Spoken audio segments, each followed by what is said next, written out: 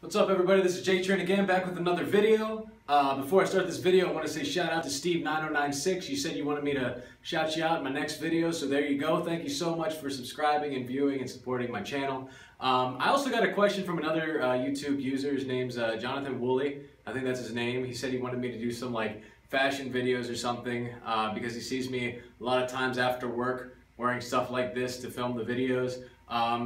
So I thought maybe we can start doing a fashion video. And I thought to myself, which one would I do? And I thought, well, what about if I showed you guys how I tie a tie, because I have to do it every day before work, and just something to talk about. So let's get started. So I tie something I think called a Windsor knot. I think this is a Windsor knot, but I found out how to do it online. So let me just kind of open up my collar right now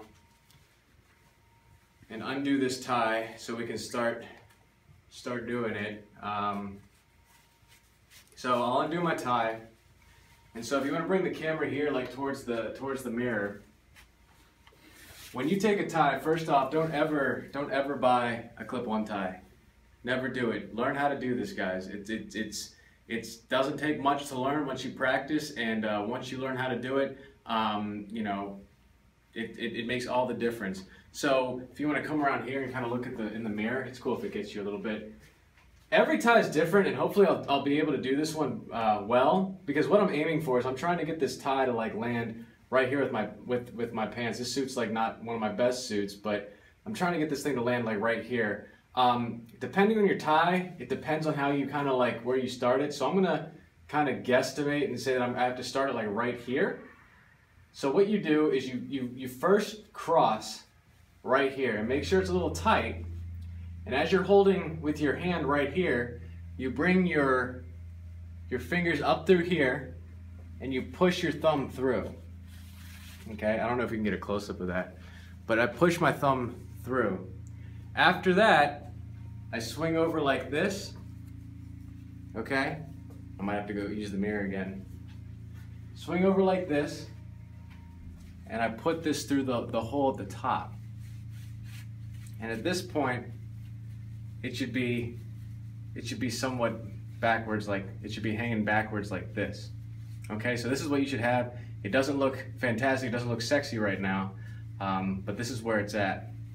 From here, you bring the tie over like this, up through the hole one more time,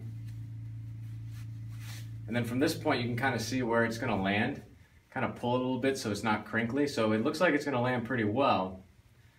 From here, there should be like a hole right here. I don't know if you can see it. There should be like a hole like right here. That's what you're aiming for. If you have to open it up a little bit, you can do that with like your index finger to kind of guide this part. Push it in with your finger, and then when it comes out, pinch it, pull, and you have this. Now, from right here, all you have to do is pull. And what I like to do is, because don't ever wear a tie that's loose up here or is not tight on your neck, because it's not going to look good. So what I do is I take my fingers right here and I kind of shape the top, and you'll see that the tie is kind of skinny right here. So I'll take my thumbs and I'll kind of spread it out like this, and it looks like it landed pretty well. I'm trying to get all the divots out as well. Take this back part, fit it through the loop, and there you go. Do your last second adjustments here. And what I like to do, take it the extra step, kind of have a tie clip right here. And some people wear it down here. I don't get that at all. It doesn't look good. You want people to like kind of stop right here and do this. So I'll take this tie clip, I'll use my index finger to find like the first button right here, and I'll clip it on. And if you want to come here, it's very easy for this thing to kind of like look bad. Like if you push too hard, it's going to do this. So make sure that it just touches the edge.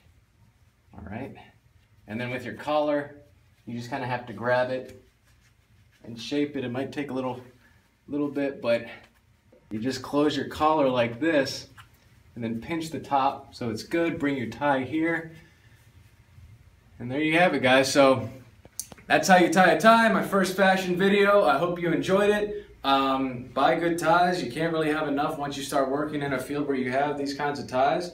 If you like the video, like it, share it, Subscribe to my channel if you're new. Until next time, see you guys. Thanks for the idea.